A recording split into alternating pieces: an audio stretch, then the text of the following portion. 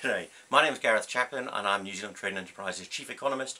I'm here speaking to you as part of Global Entrepreneurship Week about I've got a great idea and how do I know who wants it.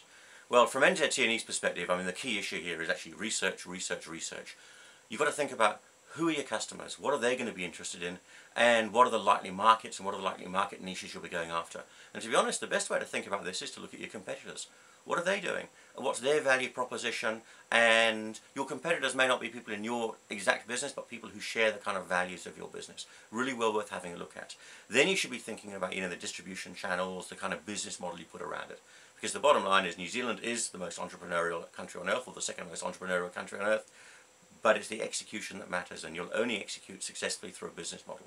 Now, I recommend you should have a bit of a think about who the customers are, do your research, and then have a chat to Trade and Enterprise. We've got a mentoring program, we've got an incubation program, we've got a network of regional partners, and they're all there to try and help you build your business to be successful. Okay, have a great entrepreneurship week.